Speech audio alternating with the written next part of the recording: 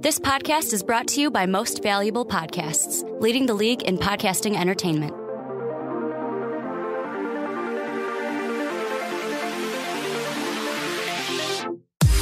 Welcome in, ladies and gentlemen, to Behind the Pen. My name is Mike Rankin, and I am your host today, and I'm very excited because opening day is right around the corner. There's 3 days left, and there's plenty to be excited about, especially in the Chicago side of it. Today, I'm very excited to bring on a guest that is very knowledgeable in the baseball world, especially with the White Sox. He writes for Future Sox. If you don't know what that is, the website about prospects and everything else related to White Sox baseball. And he was kind enough to join me on my show today, and his name's Brian Bilek. You can follow him on Twitter at Brian Bilek _. It's exactly how it's spelled, exactly how it sounds. Brian Bilek, thanks for coming on. How are you doing today? I'm doing well, Mike. Thanks for having me. Oh, absolutely. It's my pleasure. So you took a trip to Arizona this spring. How was that? It was awesome. We go almost every year. We get a group of like 10 guys between my dad, his brother, my cousins, another family friend. And, you know, it's a lot of hanging by the pool and drinking. I wish I could have got more baseball in on the minor league side of things. But, you know, I was able to have a couple of fruitful conversations while I was there. You know, definitely learned a bit. The team is very happy with J.B. Shuck. I know a lot of fans on the internet were kind of confused by his inclusion on the roster because he's not a guy that gleams in respect of advanced metrics, but I think Robin Ventura really values what he brings to the team off the bench, even if it is just being a late-inning pinch hitter against right-handed pitchers. The White Sox made a lot of moves this offseason. First, are you happy with the moves that they made with the additions of Frazier? They shored up the catcher spot, brought in Laurie for second, and he could play pretty much anywhere. Do you think this is enough for the White Sox to contend this year? I'm really happy with the offseason they made.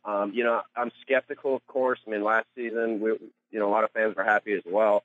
But I think the amount of risk in this offseason is minimal. I mean, the package the White Sox sent to L.A. for Todd Frazier, you know, if things were to go awry early in this year and they had to move Todd Frazier at the deadline, not that you want to do that, he's still a very liquid asset, and I think they could get a return that's even better. Other than that, they're betting on a lot of, consistent performers, guys like Austin Jackson, guys like Matt Latos, and they got these guys at a very discounted price. So going into the offseason, a lot of the pundits weren't sure whether the Sox were going to push and go for it again, as they always do, or tear things down and rebuild. But I think if things go right for the Sox, they're a scary team in the playoffs. Nobody wants to face Chris Sale. Nobody wants to face Jose Quintana. And I think the world's going to learn a lot more about Carlos Rodon this year.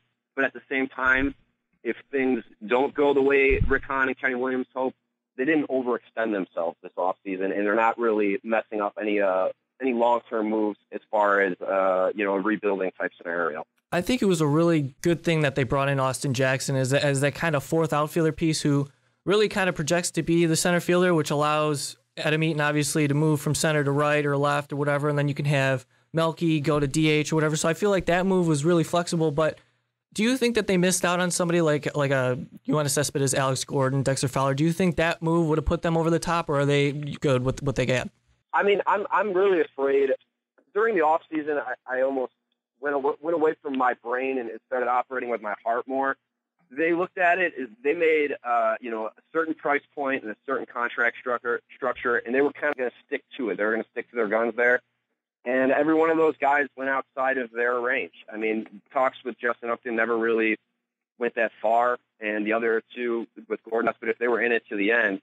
But, you make that move and things don't go well this year, I think you have to rebuild if things don't go the way they wish this year. They really, I know the Sox are known as that team that never really puts a full effort towards rebuilding, but they have to. And if they, signed Alex Gordon and, he has a couple hamstring issues during the year and all of a sudden you go 77 and 85, it's like, what does that do for your rebuilding process? It would be a big trouble moving forward. So it's not going to appease the fans signing a guy like Austin Jackson. But I think you made a good point. He moves Adam Eaton to a corner. Adam Eaton could be a plus defender in a corner, where in center field he's average or below average. Moving a guy like Avi Garcia to DH out instead of having him in right field, that's a big addition by subtraction. I mean, it was funny when the Sox signed Austin Jackson and the whole Adam LaRoche thing happened, they lost LaRoche and added Austin Jackson, and most projection modules had them increasing like 3 games just from those 2 moves, with Avi and Adam LaRoche being additions by subtractions, with lesser roles and LaRoche retiring. We don't have to go into the whole LaRoche saga, but with him leaving, honestly, that's kind of a blessing for the White Sox to just dump $13 million like that, and you don't have to deal with this bum again. So what are they going to do with the $13 million that they had onto their payroll? I mean, it's interesting because with the timing of LaRoche leaving, there's no one really out there to spend $13 million on. From what I understand, Han keeps saying he's talking with other teams and he's looking elsewhere.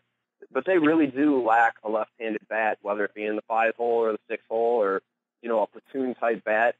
And I wouldn't be surprised if they picked up a guy like James Maloney, or, David Murphy was another guy who I thought made sense. But they got to get something in there. Right now, it's looking like they're going to break camp with Sands or Ishikawa in that 25th spot, and that's a less than ideal scenario. So it is a blessing to lose a negative WAR player like Adam LaRoche, who you're paying $13 million. But at the same time, I think LaRoche would have had some sort of a rebound. He was injured last year, and it was kind of underreported. But they don't really have anyone to replace him. So we'll have to see. Definitely in July, if they felt so inclined to make a move, assuming they are in the playoff race, they have that money to spend. So I'm sure Rick Hahn's happy about having that flexibility. What about the rotation? Sale, Rodon, and Quintana obviously are the guys in the top, but once you get below that, Danks is kind of a question mark. He looked good this spring. I guess Navarro picked up on a thing where he was tipping his pitches, which I thought was interesting. But your 5th starter was a 3-guy competition: Jacob Turner, Eric Johnson, and Matt Latos. And it looks like it's Latos' job, but he hasn't been very good the last few years, and not even this spring has been good for him yet. There was a report that Kevin Gausman was kind of pursued by the White Sox after he was released by the Orioles. Do you think that's a possibility, and do you think this rotation is good enough to carry them throughout the season? Well, I love the depth that they have in their rotation. A lot of people hate John Danks, but you pit him against the other 5th starters in the league, and he's pretty acceptable. He's going to get you 180, 190 innings. He might get shelled every 3rd start out there, but he's a good veteran presence in the clubhouse. And quite frankly, I don't know that his spot is that secure when we're moving into June and July if he's not performing. And they do have options like Eric Johnson and Carson Fulmer and perhaps Jacob Turner to knock him out of the spot. And, they did say that Matt Latos was competing for that 5th spot, but I think that was more of a formality in the media. I don't think the White Sox ever doubted that he was going to be there in their rotation. And he's a move that I'm pretty excited about. Just getting him at an annual value of $3 million that's right. If he pitches 100 innings of full ERA ball, he'll be worth more than that $3 million. So I don't put a lot of weight into his last 2 years because he did have the shoulder issue. Last year he came out in Miami and he was absolutely terrible, but he was sitting 88, 89. And once he got fully recovered, he got his fastball up back over that 93 range, and he was very good. And he even moved the Dodgers to give up some good pieces to trade for him. And he didn't work out when he went to L.A., but when you have 3 starts and the ball, I think he had like a BABIP of over 400 when he was with the Dodgers. Oh, boy. And they just weren't in a position to let him work out the kinks. But he's a guy that's discounted because of his attitude, and I think he's a guy that has to understand that this is a good opportunity for him to come to a place where pitchers typically thrive, where pitchers, who have lost it, have found it here with Don Cooper. So I think he could be a big point of surplus value at the back end of the rotation. You mentioned Carson Fulmer earlier, and I want to shift the focus on some prospects here because there was a few that kind of caught my eye as I was just following along throughout the spring. What's your opinion of Jacob May, this 24-year-old center fielder? He was in Double-A last year, spent, I think it was 98 games down there, did really well. He's got speed, good defensively, doesn't really have much power. Do you think he's kind of a piece that we can look forward to as White Sox fans moving forward? Do you think he could be a center fielder of the future, or what do you think? Yeah, I mean, I'm glad you brought up Jacob May because ever since, going to Sox Fest and hearing just about everything Rick Hahn, I think I was at every one of his seminars and interviews, and he was quick to bring up Jacob May as a guy who can contribute in 2016.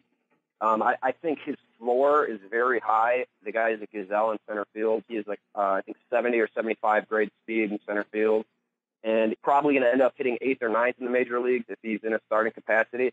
But this is a guy who's got good on-base skills. He's a smart player. I had the fortune of interviewing him, and he's a very well-adjusted kid. He's very polite, and he does well with his coaches.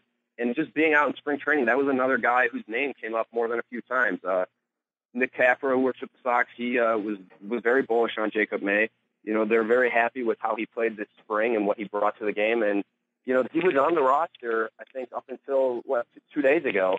He was on the roster all the way up to when they were making their last cut. So they like what they see with him. And last year, he was hitting 300 with a 350 on base percentage in the first half. And he had an unfortunate collision with Tim Anderson that kind of, just ended his season abruptly with the concussion he received on behalf of that concussion.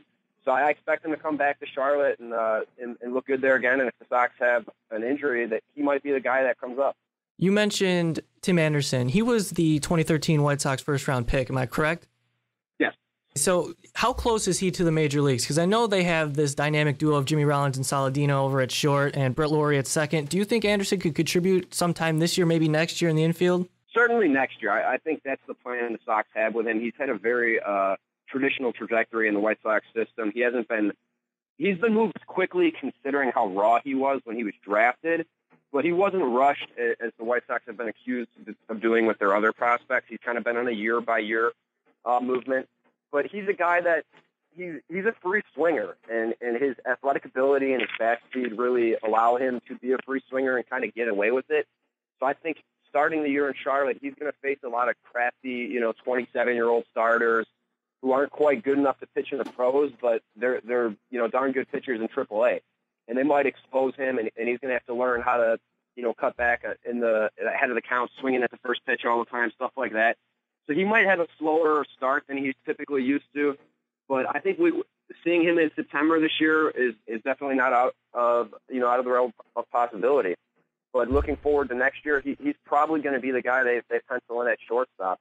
Saladino is a fundamentally sound player with some good with a good glove and a good arm at all three positions in the infield. But he's not a guy you hitch your wagon to if you're looking to be a playoff team. And I think Tim Anderson certainly could be. And how about Carson Fulmer? Do you think because the White Sox are really big on bringing up top pitching prospects. We saw it with Rodon and Sale. Do you think Fulmer is up at middle of the season this year, around June maybe, in the bullpen, or can he even handle the starting duties? I think he could handle either side. It's interesting because the White Sox have more pitching depth than they've had, and I don't know how long, at least the last 5 years. This is the best pitching depth they've had. They even have some intriguing bullpen options in Omont and Tommy Conley that are going to be pitching at Charlotte. And whether he's going to be up in May or September, I don't know where they're going to put him. These are just whispers, and I would only take it with a grain of salt, but people that are around Carson Fulmer seem to think he's going to be up in May. Nice. So I don't know what capacity that would be in.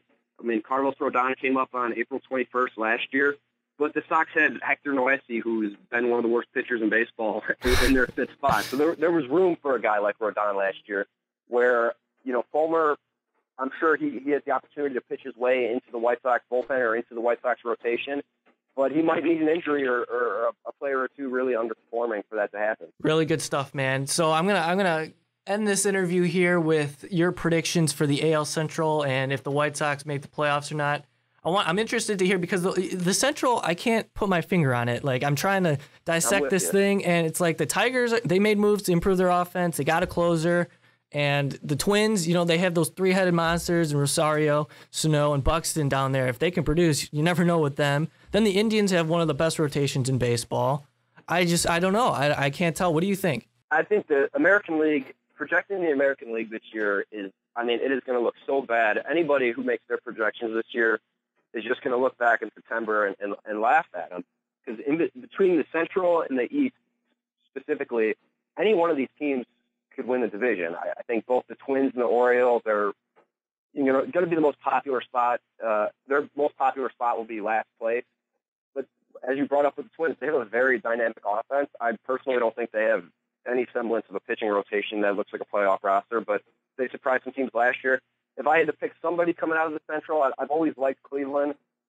They've made a lot of defensive improvements this year. I think Lindor might be an MVP candidate, and those three guys at the top of the rotation are pretty scary. So nobody's going to want to face them in the playoffs. But at the same time, you brought up the Tigers. It's like that team got a lot better, and they even got a little bit younger, and everybody's just putting them in fourth place as if they don't have any talent. Nobody wants to face their bats 2 through 7. I mean, they have some serious right-handed power in Detroit. So the Sox, with their role of left-handed pitchers, are going to be they're going to be getting in some battles with the Tigers. So the Sox definitely are the team that I want to pick. But if I had a gun in my head, I would go Cleveland. But the Sox got to win in the division. Ever since Robin Ventura has taken over, they have been atrocious in the division. With the Royals and the Twins specifically just having their number. If the Sox want to win this division, they got to play the best in their division. All right, Bilek, thanks a lot for joining me. Once again, Brian Bilek from Future Sox. You can follow him on Twitter at @BrianBilek_. Thanks a lot, man. It's really, really good stuff. Keep up the good work. Thanks for having me on. It's my pleasure. That was my White Sox guy, Brian Bilek, and he had a lot of useful information for all you White Sox fans out there. I hope you enjoyed it because he knows his stuff, and you should probably follow him on Twitter if you haven't already. But